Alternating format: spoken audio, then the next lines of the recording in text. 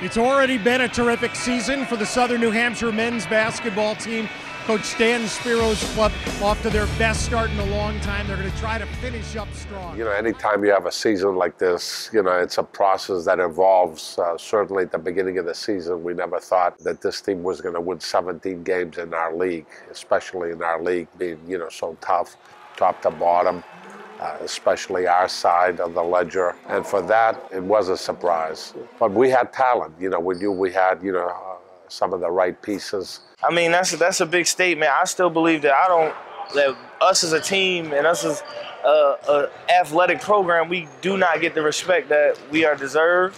And every year we try to earn it. One of the things as a coaching staff, you know, especially at this stage of the season, is you need to keep that edge. You know, we've had a pretty good edge going into the playoffs. I think we won something like 13 out of 14.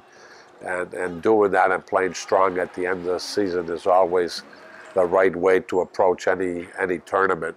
And certainly we need these next few practices to keep that edge, and hopefully we can build on what we finished with at the end of the season. Because, you know, right now, it's one game and out. I think we're going to have to keep our foot on the gas. Just continue to push.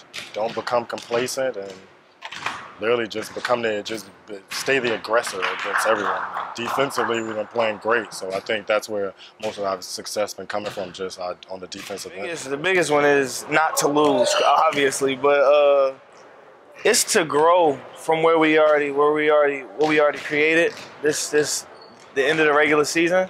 It's to just go from there and get better. Anytime you go into a postseason, I think any team needs a reference point. You know, a lot of these kids saw what it was like to win a conference championship, go to the NCAAs, and that reference points should help, you know, this team, you know, because we accomplished it, you know, in the past. So it should be something that, you know, we can use as a positive going into the playoffs. We've been there before, and although I was a freshman, I played a lot, so I felt like I was an upperclassman at the time. But I just feel like that experience and going through that, we kind of know how hard it is to continue to win and continue to come and play every game like it's the last, because, you know, now it's playoff season, so it's do or die. When we went to the NE10 championship my sophomore year, that was defense. Like, that's literally all it was. We shot the ball well, but in the end, we got big stops, huge stops. I thought this team, you know, more so than any team in quite some time here, they enjoy playing with one another. I love the way they share the basketball night in and night out. You know, we don't look, you know, to a particular person to score 30 points. And I think if we continue that passion and the ability, you know, to distribute the ball and get everybody involved.